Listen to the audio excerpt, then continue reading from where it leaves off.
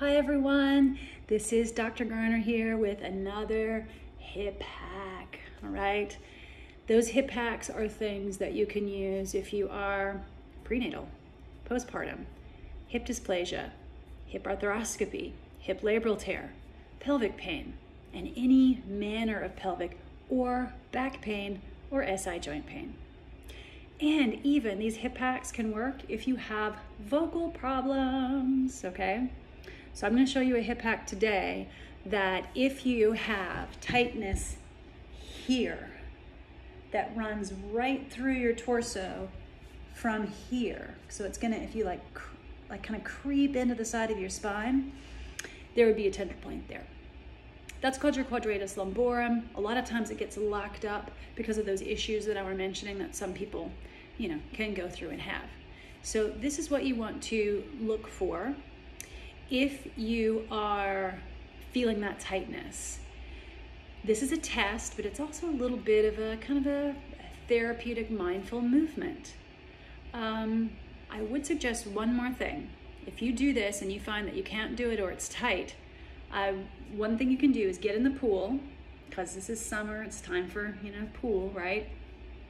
And do what's called a mermaid kick, okay? That's where you keep your legs together and you just undulate your spine, and then the legs move as a consequence of your spine moving. That's just the way that if mermaids existed, that they would swim. And there's apparently a mermaid movement of swimming or something like that of late.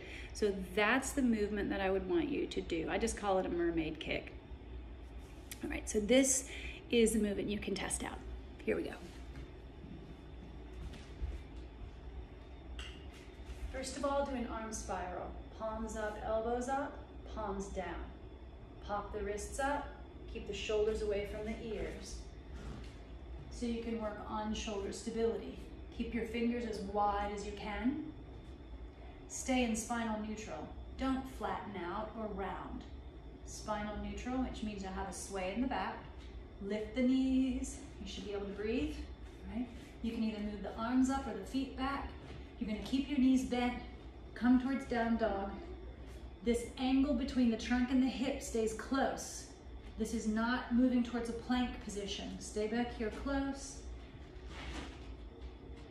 And you can try this on an exhale, but you would eventually be advanced enough to do it however you want, independent of the breath, is to do like the wave. Okay. I call this the Slinky. You're exhaling, exhaling.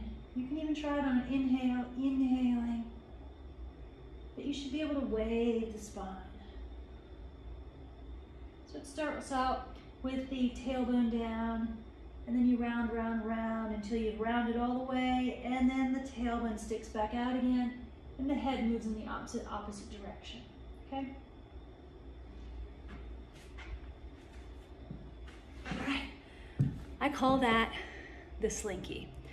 If you find your spine is kind of stuck and you don't get that nice undulating movement, it's summer, get out, or if it's not summer and you're watching this, get out in a pool, try your mermaid kick, and then come back and try your down dog Slinky, just like a 1970s Slinky going down the stairs, right? You guys who were born in a certain time frame will remember that. I hope that helps to kind of loosen things up and also indicate when things are not moving in the spine well. That'd be a really good time to go visit your local, friendly, integrative pelvic and hip PT. So hope this has been helpful, and until next time, you can always catch more videos on my YouTube channel or go to Integrative Lifestyle Med if you're looking to work with me virtually or in person or telehealth at GarnerPelvicHealth.com. See ya.